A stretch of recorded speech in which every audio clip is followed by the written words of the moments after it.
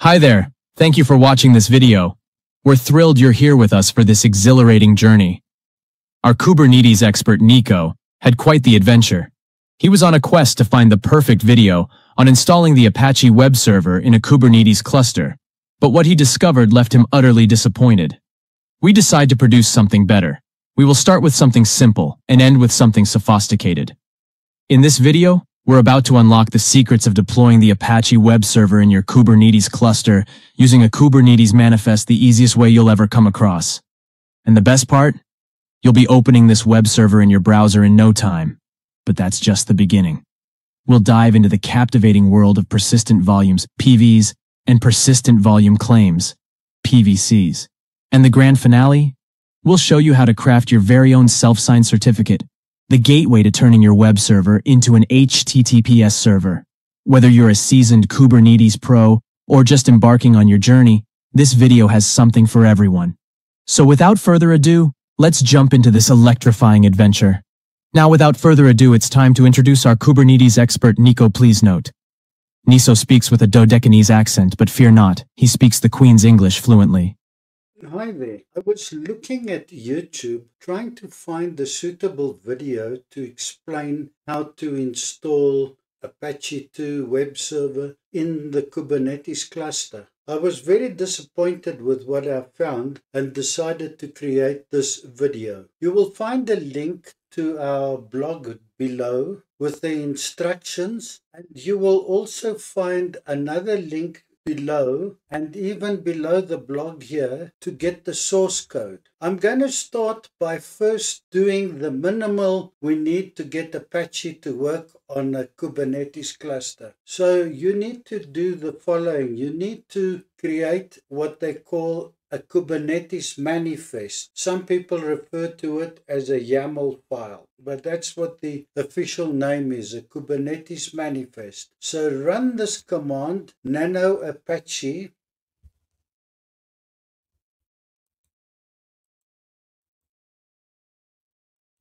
Now, I've already been testing my content before I recorded it to make sure it works. So you'll find that the content is there. But what you would then do is you would then go and copy this to there. Copy. And then you would go here and you would say paste. I'm not going to do that because, as I said, I've already done that. So then after that, Control S, Control X to save it. After creating the manifest, the first thing we want to do, and I always recommend you work this way, when you're deploying to the Kubernetes cluster, never deploy outside the namespace. So always create a namespace. We are going to create a namespace called HTTPD. So this is the command, copy it, paste it. Now in my case, it's already there, but in your case, that's what you would do. And then the next thing you need to do is after you've created a namespace, we then want to apply the manifest to the Kubernetes cluster. In other words, this is how we deploy our applications. Now we use the command kubectl apply -f for file, the name of the file, and notice I have the namespace here.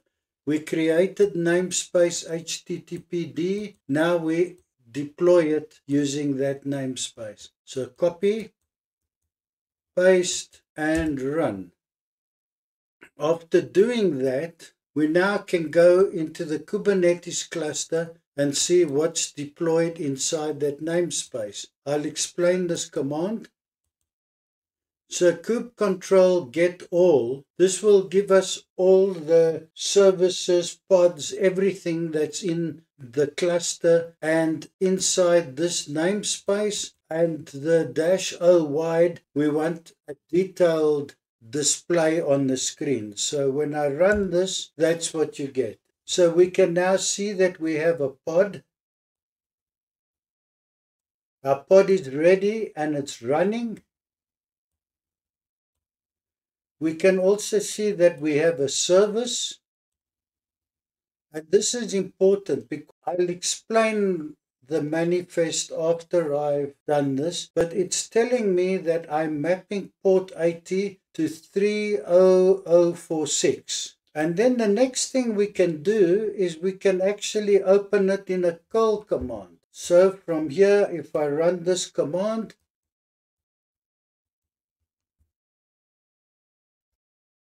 and there you can see this is the web page. So this thing is working. Let me clear the screen. And then the next thing we can do is open this in the browser. So let me do that in this browser here. Just make it wider. And there you are. We have Apache running in the Kubernetes cluster. Now let me explain what we did and how we achieved this. So let's go back to the manifest. When working with Kubernetes manifests, you can concatenate multiple manifests into a single file. To do that, we use the triple dash. So here is the triple dash. And if we look here, this is a service manifest. And if we look at the top here we have a deployment manifest. So here we are telling Kubernetes what we want to deploy. Here is the image. We are specifying one replica. So in a production environment, you may want 100 or 1,000 or 10 or whatever number of replicas of this Docker container, because basically this is a Docker container which we are deploying into our Kubernetes cluster. Unlike Docker, when you use Docker, you're basically limited to running one container in Docker, and here I can run as many as I want. So if I make that 3 or 5, it will give me more instances. So that's one of the powers of the manifest. In Docker, we have the Docker compose file, and that is as close as you get to a manifest. But the difference between a Docker compose file and a Kubernetes manifest, consider this to be like a Docker compose file running on steroids.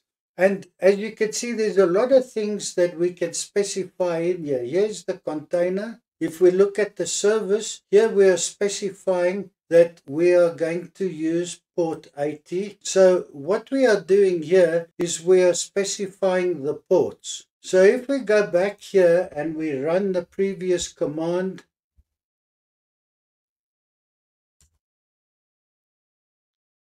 if you look at the service, you can see there's an IP address which you can't reach. But what it's telling me here is internally port 80 is exposed externally to 30046. This is why we were able to open it in the browser, port 30046. Now I could have ended this video here because with this we basically achieved our goal. However, I want to point out something. So let us go to the source code. This is another project that I've created in GitHub. What we have here is the original working project. This is what we have been looking at. But now, if you want to seriously use this as a web server, then you need to go to the next step. We need to add some kind of permanent storage. In Kubernetes, we talk about a persistent volume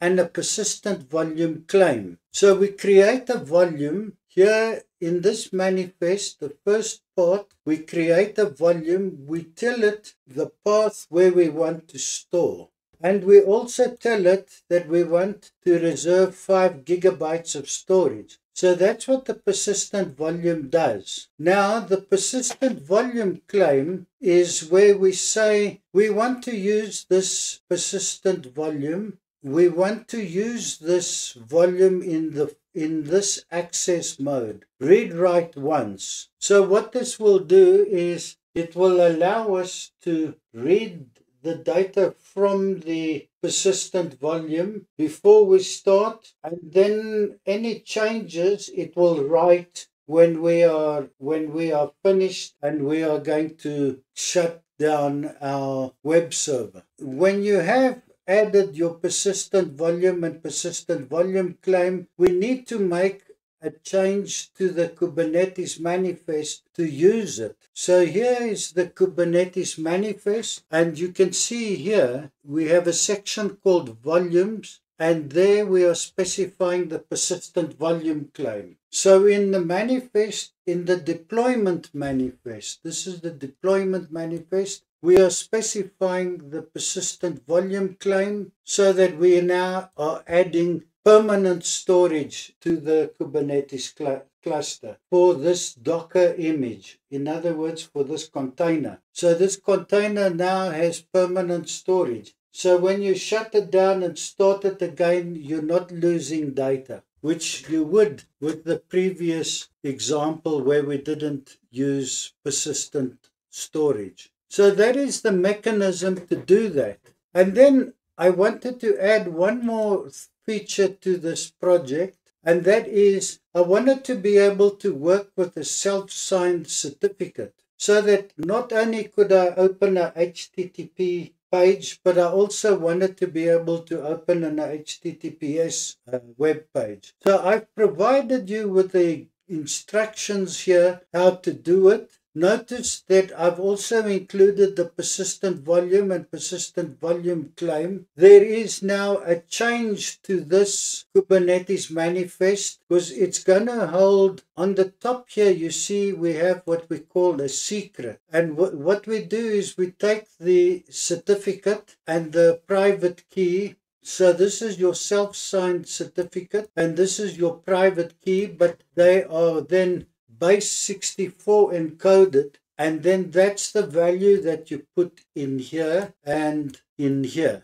So once you've done that, I do provide the instructions how to do that, but once you've done that, then this part, the secret manifest, is then complete. Then we have a similar deployment manifest to what we had just seen when we were starting to use PVs and PVCs, persistent volume claims. And then finally we had the service. This is nothing unusual. We've already seen this. But now we've added to the service. You see here we had port 80. Now we have port 443, which is our HTTPS default port. And you can see in this manifest, the persistent volume claim and the persistent volume have all been appended into one Kubernetes manifest. So you could basically run this manifest and you would have everything. I just want to go back to the instructions.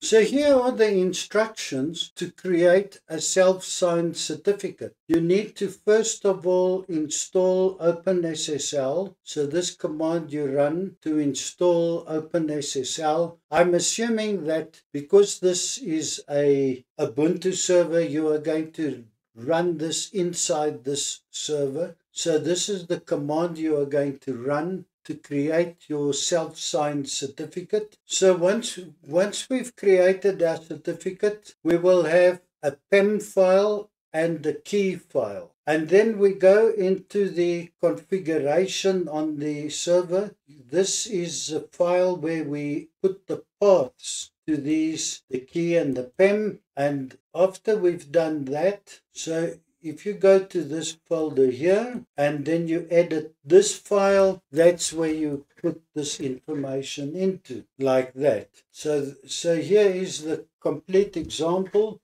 of how you add the certificate. And then once you've done that, we then need to enable the configuration. So this is the command you run. Remember, we used the sample SSL here. That was the file, example SSL conf. So we now have to go and run this command. And you can replace this with the name of your configuration. So this is where we had created this file. And you can replace that here. And then that's it. Once you've done that, all you need to do now is to restart Apache. Because Apache runs as a service, you can just say sudo service Apache2 restart. And with that, I hand you back to Josh.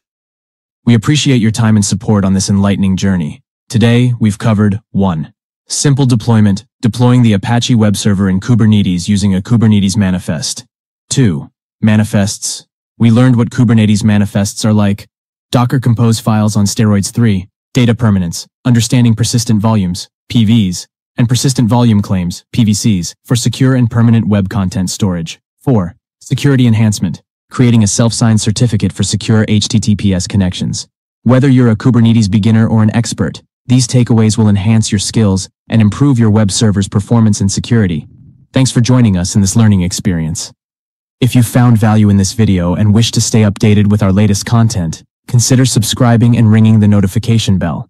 Subscribing ensures you never miss our informative videos and tutorials. For those eager to deepen their knowledge, we invite you to become a Patreon supporter. This exclusive opportunity grants access to upcoming training courses in PDF format, enriching your expertise while supporting the channel. It's an excellent way to stay at the forefront of technological advances and further your understanding. As a Patreon, you get access to our training courses in PDF format as they become available.